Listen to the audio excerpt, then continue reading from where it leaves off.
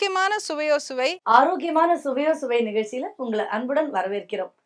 இன்னைக்கு நம்ம ஷோல விளையாட்டு வீரர்கள் ஸ்போர்ட்ஸ்மெனும் யூத்தும் எப்படி தங்களோட உடம்ப ரொம்ப பக்காவா ஃபிட்டா வச்சுக்கணும், அதுக்கு என்ன மாதிரி டயட்லாம் சாப்பிடணும்னு நம்ம கேட்டு தெரிஞ்சுக்கலாம். இன்னைக்கு நம்ம ஷோக்கு world famous senior neurologist doctor V Nagarajan, professor doctor V Chandrasekhar, animal nutritionist வந்திருக்காங்க. வணக்கம் டாக்டர்ஸ். டாக்டர், நான் உங்ககிட்ட என்னோட ஃபர்ஸ்ட் கொஸ்டின் உங்ககிட்ட நான் கேட்குறேன். இப்போ இருக்கிற யங்ஸ்டர்ஸ், இந்த younger generation, both boys and girls ரெண்டு பேருமே ரொம்ப தங்களை ரொம்ப ஃபிட்டா ரொம்ப அழகாகவும் இளமையாகவும் வச்சுக்கணும்னு ஜிம்மிங் பண்றது இப்போ ரொம்ப இயல்பாயிடுச்சு. எல்லாருமே நான் ஐ கோ டு ஜிம் அப்படிங்கிற ஒரு ஆங்கிள் தான் பேசுறாங்க எல்லாருமே. அதே மாதிரி ஸ்போர்ட்ஸ் பர்சனும் அவங்க அந்த அந்த பாடியை ஹெல்த்தியா வச்சுக்கிறதுக்காக ஜிம் போறாங்க, ஹெல்த்தியாக வச்சுக்கிறாங்க. ஸோ இவங்க சில பேர் பார்த்தீங்கன்னா ரொம்ப ஒல்லியாக இருப்பாங்க, அவங்க வெயிட் போடுறதுக்காக ஜிம்முக்கு போகிறாங்க. ஸோ இவங்க எல்லாருக்குமே என்னதான் எக்ஸசைஸ் பண்ணாலும் அங்கே போன உடனே அவங்களுக்கு கொடுக்குற முதல் டைம் டேபிள் என்ன அப்படின்னா, நீங்கள் எந்தெந்த வேலைக்கு எந்தெந்த மாதிரி டயட் எடுத்துக்கணும்னு சொல்லிட்டு. குறிப்பாகவே நம்ம டயட்டுன்னு சொல்லும் போது வெஜிடேரியன்லேயும் ப்ரோட்டீன்ஸ் தான் ரொம்ப நிறைய ரோல் ப்ளே பண்ணுறது. வெஜிடேரியன்லேயும் ப்ரோட்டீன்ஸ் இருக்குது, நான்வெஜ்லேயும் ப்ரோட்டீன்ஸ் இருக்குதுன்னு சொன்னாலும் பட் பீப்புள் ப்ரிஃபர் நான்வெஜ்ல தான் ப்ரோட்டீன் நிறைய இருக்குங்கிறது எல்லாருமே அதை ஏற்றுக்கொண்டுட்டாங்க. ஸோ ஆஸ் அ டாக்டரா உங்ககிட்ட நான் கேட்கக்கூடிய கொஸ்டின் என்ன அப்படின்னா, எந்த மாதிரி டயட் நீங்க ரெஃபர் பண்ணுவீங்க இவங்களுக்குலாம்? இப்போ வேரியஸ் டைப் ஆஃப் பீப்புள் ஜிம்முக்கு போகிறான்னு சொல்கிறீங்க. ஸோ ஃபஸ்ட்டு ஒரு ஆளை எடுத்துப்போம். ரொம்ப குண்டாக இருக்கிற ஆளும் ஒருத்தர் ஜிம்முக்கு போகிறாரு. இவர் டயட்டை கான்சன்ட்ரேட் பண்ணலைன்னா அவரால் ஜென்மத்துக்கும் வெயிட் குறைக்க முடியாது. ஏன்னா டயட் கான்சன்ட்ரேட் பண்ணாமல் அவர் எக்ஸ்பெண்டிச்சரை இன்க்ரீஸ் பண்ணணும். எக்ஸ்பெண்டிச்சர் ஆஃப் எனர்ஜி எக்ஸ்பெண்டிச்சரை இன்க்ரீஸ் பண்ணால் தான் அவரோட ஃபேட்டு மெல்ட் ஆகும். அப்படிப்பட்ட ஆட்களுக்கு நாங்கள் அட்வைஸ் பண்ணுறது மினிமம் டயட், மினிமம் கேலரி. உனக்கு என்ன, உன்னோட வேலை என்ன, உன்னோட வேலை நீ ஆஃபீஸில் உட்காந்து கம்ப்யூட்டர் பார்த்துட்ருக்க, ஓகே, நீ ஒரு 1000 கேலரி டயட் மாத்திரம் சாப்பிடு, உனக்கு அது போகிறோம்.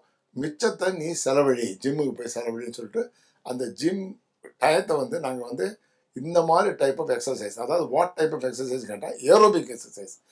இப்போ ஏரோபிக் எக்ஸசைஸ்க்கும் அனரோபிக் எக்ஸசைஸ்க்கும் என்ன டிஃப்ரென்ஸ் என்னன்னு கேட்டிங்கன்னா, இப்போ ஒரு வெயிட் லிஃப்டிங் இருக்கு, தம் பிடிச்சி தூக்குறது இருக்குது பார்த்தீங்களா, அது anaerobic exercise. Running, cycling, dynamic exercise போகாமே aerobic exercise. எதுக்காக இந்த ஏரோபிக் எக்ஸசைஸ் போகணும்னு கேட்டாங்க, அந்த aerobic exercise is oxidative exercise. Consume oxygen, burn the food, அதுக்கப்புறமா அதனோட ஃபேட்டை பூரா பர்ன் பண்ணி வெயிட்டை குறைக்கிறதுக்கு பேர் ஏரோபிக் எக்ஸசைஸ். ஸோ டயட்டை சப்நார்மலாக வைக்கிறேன். 75% ஆஃப் ஒரு கேலரிக்கு நீரை கொடுத்தா போகிறேன். இப்போ நான் 1000 கேலரி தேவைனாக்க 750 கேலரிக்கு நான் டிசைன் பண்ணி கொடுப்பேன். அது எப்படி, ஒரு லீன் சூப் சாப்பிடு, அதுக்கப்புறம் ஃப்ரெஷ் லீவ் சாப்பிடு, அப்புறம் ரா சாலட் சாப்பிடு, ஆனியன் கொஞ்சம் நிறைய சேர்த்துக்க, பயரில் கொஞ்சமாக சாப்பிட்டுக்க, சுண்டல் கொஞ்சமாக சாப்பிட்டுக்க, மோர் சாப்பிடு. This is the diet I prescribe for these people. But இதை அவங்க சாப்பிட்டு பழகின வாய் பார்த்தீங்களா, அது ரொம்ப கஷ்டப்படுவாங்க ஆரம்பத்தில். ரொம்ப நாள் தாக்கு பிடிக்க முடியாது. அதுக்கு மன வலிமை வேணும், கண்டிப்பாக நம்ம மெலியணும். அதுதான் நான் எப்போவுமே சைக்கலாஜிக்கலாக சொல்லுவேன். ஒன்றே ஒரு அழகாக ஒரு சின்னதாக படம் போட்டுருக்க, நீ இந்த மாதிரி ஆகணும்னு நினச்சிக்க, மனசளவில் நீ எவ்வளோ பியூட்டிஃபுல்லாக இருப்ப பார்த்துக்க, டெய்லி கண்ணாடியை பாரு, ஸ்லிம் ட்ரெஸ் போட்டால் எப்படி இருக்குன்னு பாரு, தென் மென்டலி ஐ ப்ரிப்பேர் தம். இந்த மாதிரி கொஞ்சம் கொஞ்சமாக அவங்களுக்கு அட்வைஸ் பண்ணி பண்ணுவோம். அப்படி ஒரு நான் வெஜிடேரியன் ஃபுட்டு இப்போ அவங்களுக்கு நான் வெஜிடேரியன் சாப்பிட்றவங்க சாப்பிடாமல் இருக்க முடியாது அப்படிங்கிறவங்களுக்கு நாங்கள் ரியலாகவே I honestly say broiler soup சாப்பிடு, பிராய்லர் சிக்கன் சூப் சாப்பிடுங்க. ஏன்னா அதுக்கு மேலே நீ எதையுமே சாப்பிடாத.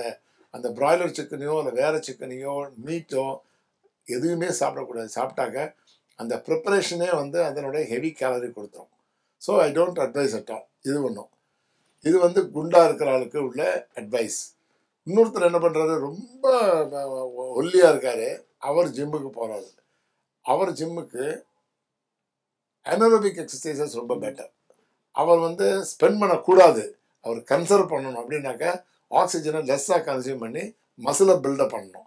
அப்போ அவர் கிராஜுவலாக 1 kg தூக்குறாரு, அப்புறம் கொஞ்ச நாள் கழிச்சு 2 kg தூக்குறாரு, அப்புறம் 3 kg தூக்குறாரு. இவருக்கு பாசிட்டிவ் கேலரிஸ் கொடுப்போம். பாசிட்டிவ் கேலரிஸ்னாங்க, நீங்கள் 1000 கேலரி உனக்கு வேணும்னா 2500 கேலரி கொடுப்போம். 2500 கேலரி கொடுத்து அதை செலவழிக்க விடாமல் பாடியில் சேர்க்கணும். ஏன்னா மெட்டபாலிக்கலி ஆக்டிவ் மசில்ஸ் டெவலப் ஆக தான் வந்து மசில்ங்கிறது ஒரு ப்ரோட்டீன். இப்போ எப்படி நம்ம பிராய்லர் சிக்கனில் மசில் வந்து ப்ரோட்டீன் சொல்கிறோமோ பாடியிலையும் அந்த மசில் ப்ரோட்டீன் இன்க்ரீஸ் ஆகணும். இதுக்காக வந்து அவங்களுக்கு அனோரோபிக் எக்ஸசைஸ் கொடுத்து கொஞ்சம் கொஞ்சமாக பாடியை பில்டப் பண்ணி ஃபேட்டை அக்குமுலேட் பண்ண வச்சு ஒரு ஷேப்பு கொண்டு வந்தாங்க. அந்த ஒல்லியாக இருக்கிறவங்க கொஞ்சம் கொஞ்சம் பூசின மாதிரி நல்லா கொஞ்சம் தடியாவாங்க. இந்த தேர்ட் கேரக்டர் வந்து ஒரு பட்டம் வாங்கணும், நான் வந்து பாடி பில்டிங்கில் பட்டம் வாங்கணும்னு நினைக்கிறவங்க வந்து கேலரிஸை குறைக்கணும், ஸ்பெசிஃபிக் மசில்ஸை டெவலப் பண்ணணும். ஃபார் எக்ஸாம்பிள் 6 பேக்ஸ் மசில், அப்புறம் வந்து இந்த பெக்ட்ராலிஸ் muscles, chest muscles, arm muscles, இதை மாத்திரம் டெவலப் பண்ணுறதுக்கு அவங்க வந்து கொஞ்சம் கொஞ்சமாக அதுக்கு உண்டான ஸ்பெசிஃபிக் மசில் எக்ஸசைஸ்ன்னு இருக்குது, அதை பண்ணுவாங்க. ஸோ ஒவ்வொருத்தருக்கும் டிசைனிங் டிஃபர் ஆகுது, டயட் போர்ஷன் ஆல்சோ டிஃபர் ஆகுது எல்லாருக்குமே. அந்த மாதிரி ஆட்களுக்கு மினிமம் டயட், அதாவது மினிமம் டயட் மீன்ஸ் செலவு வரவு சரியாக இருக்கணும். அவங்களுக்கு செலவு வரவு சரி பண்ணி 1000 கேலரி செலவழிச்சா 1000 கேலரி சாப்பிடு. நீ 2000 கேலரி செலவழிச்சு இப்போ ஒரு ஹாஃப் டே ஜிம் பண்ணேன்னா டெஃபினட்டாக நீ வந்து 3000 கேலரி சாப்பிடணும். எவ்வளோ நேரம் ஸ்பெண்ட் பண்ணுற, எப்படி எக்ஸசைஸ் பண்ணுற, what is a quality of exercise. இப்போல்லாம் கால்குலேட்டர் வந்துருச்சு, எவ்வளோ கேலரி செலவழிக்கிறேங்கிற கால்குலேட்டர் வந்துருச்சு கையில் கட்டிட்டு. ஸோ அந்த மாதிரி கேலரி கால்குலேட்டர் வச்சு எவ்வளோ கேலரி போயிருக்கோ அந்த கேலரியை ரீஃபில் பண்ணலாம். ஸோ ஒரு ஸ்டாண்டர்ட் ஆன்சர்ஸ்னு கிடையாது, ஸ்பெசிஃபிக்காக ப்ரிஸ்கிரிப்ஷன்ஸ் கிவட்டும் அந்தந்த டைப் ஆஃப் பீப்புளுக்கு அந்தந்த மாதிரி ஒரு ப்ரிஸ்கிரிப்ஷன்ஸ் கொடுத்து டயட்டை ப்ரிஸ்கிரைப் பண்ணுறோம். ஸோ இதில் வந்து பிராய்லர் சிக்கனோட ரோல் வந்து ரொம்ப இம்பார்ட்டன்ட். ஏன்னு கேட்டிங்கன்னாக்கா எனி நான் வெஜிடேரியன் அவங்க விரும்பினாலும் பிராய்லர் சிக்கன் தான் அவங்க சாப்பிடணும்.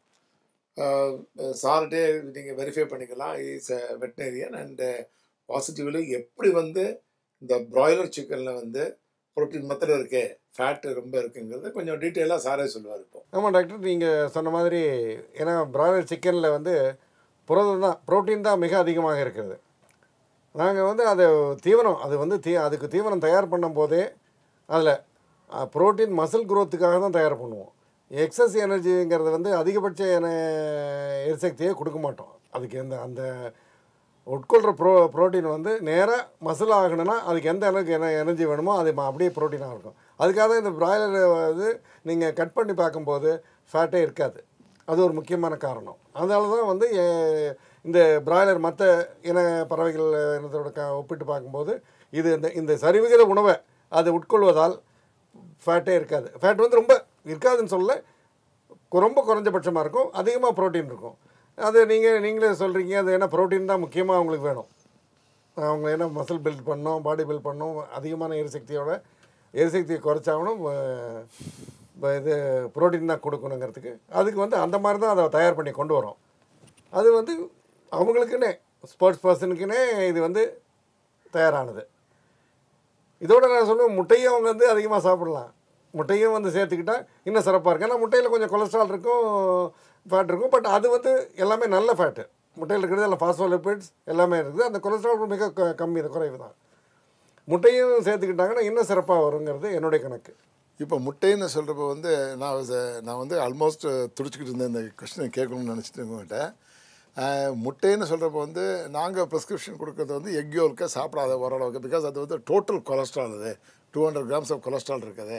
ஸோ எதுக்கு ரா கொலஸ்ட்ராலை நீங்கள் சாப்பிடணும் தேவையில்லாமல்? எத்தனையோ கொலஸ்ட்ரால் வந்துட்டு இருக்கு, ஸ்பெசிஃபிக்காக கொலஸ்ட்ரால் கன்சியூம் பண்ண வேணான்னு நிச்சயமாக எங்கள் ப்ரிஸ்கிரிப்ஷன் இஸ் எக் ஒயிட் மாத்திரம் தான். எக் ஒயிட்டை சாப்பிடுங்க, எல்லோவை எடுத்துருங்க அப்படின்னு சொல்கிறோம். ஏன்னா எல்லோ வந்து ஒரு டேஸ்ட் கொடுக்குதுன்னு சொல்லி மொத்தமாக எக்கை சாப்பிடுவாங்க. இப்போ வந்து என்னோடய டவுட் என்னென்னு கேட்டிங்கன்னா, இந்த நியூட்ரிஷன் டயட் சொல்கிறேன் பார்த்தீங்கன்னா, இந்த ஆக்சுவலாக இந்த பிராய்லர் சிக்கன் சில பேர் எல்லா அத்லீட்ஸு ஆர் எல்லாருமே ஸ்போர்ட்ஸ்மேன் எல்லாருக்குமே ஒயிட் ஆஃப் தி எக்கை ஒரு நாளைக்கு 2 முட்டை அவங்க ரா எக்காக சாப்பிட்டா எஃபெக்ட் கூட. தட் மீன்ஸ் டீநேச்சர்ட் ப்ரோட்டீன் கிடைக்குது, கம்ப்ளீட்டாகவே நல்ல நேச்சுரல் ப்ரோட்டீன் கிடைக்கும். அது ஆம்லெட்டாவோ இல்லை வேறு முட்டை தோசையாவோ வேறு மாதிரி போட்டால் கூட, பாயில்டு எக்கு பண்ணால் கூட டீநேச்சர் ஆகிடுது, அதனோட ப்ரோட்டீன் வேல்யூ கொஞ்சம் குறைஞ்சிருதுன்னு சயின்டிஃபிக் நாலேஜ் அது.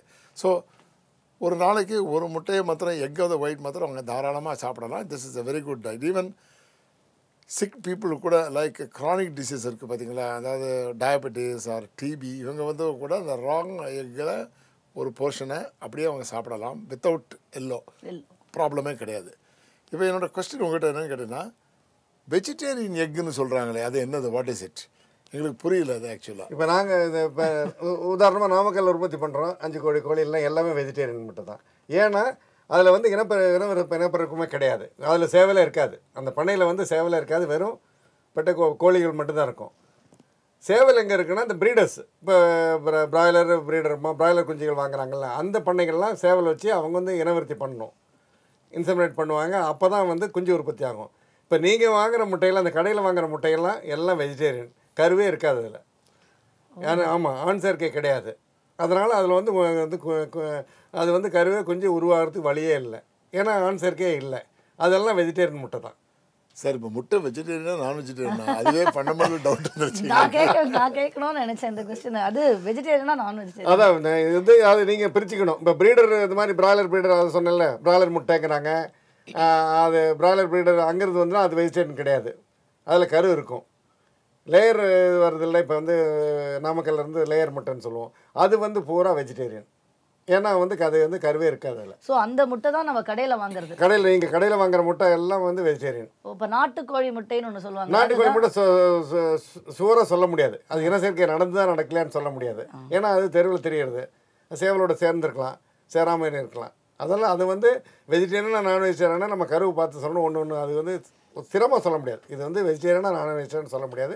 ஏன்னா இனப்பெருக்கு ஏற்பட்டிருக்கலாம், ஏற்படாத இருந்திருக்கலாம், ஏன்னா ரெண்டும் ஒன்றா தான் தெரிஞ்சுக்கிட்டு இருக்கோம் தெருவில், அதுக்கு தான் அது. பட் இந்த இது எங்கள் நாமக்கல்லேருந்து உற்பத்தி வர முட்டை பூரா 100% வெஜிடேரியன், அதில் எந்த விதமான இது தப்பு கிடையாது. இப்போ வந்து சார் ஒரு முட்டை கடைக்கு வாங்க போகிறாங்க, எங்களோட கன்சம்ஷன் எப்படின்னு கேட்டிங்கனாக்கா, சாதாரணமாக ஒரு தண்ணியில் போட்டால் அந்த முட்டை முதந்தாக்க அது வந்து கூமுட்டைன்னு சொல்லுவாங்க, அது வந்து ஸ்பாயில்டு எக்குன்னு சொல்லுவாங்க.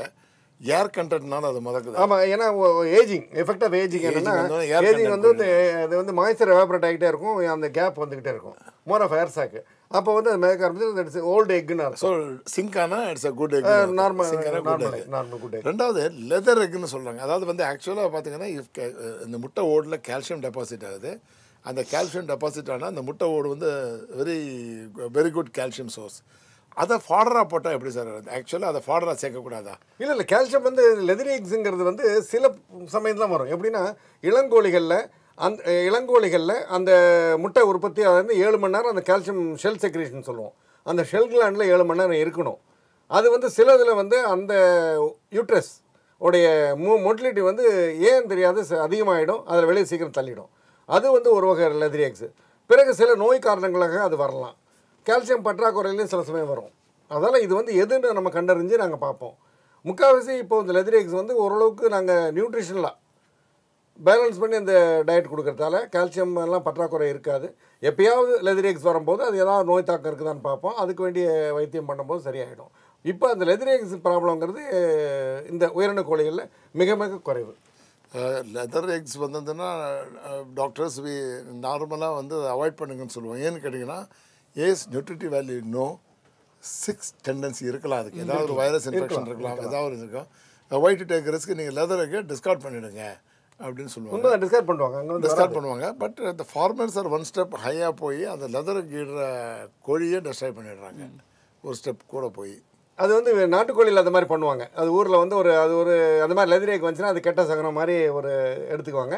பட் இதில் கண்டுபிடிக்க முடியாது, எந்த கோழி வந்து லெதர் எக் விட்டுதுன்னு கண்டுபிடிக்க முடியாது, ஏன்னா லட்சக்கணக்கில் கோழி இருக்குது. அதெல்லாம் கூண்டில் 5 ஒரு கோழியில் ஒரு கூண்டில் வந்து 4 கோழி இருக்கும், அது எது வந்து லெதர் எக் கொடுத்துன்னு சொல்ல முடியாது.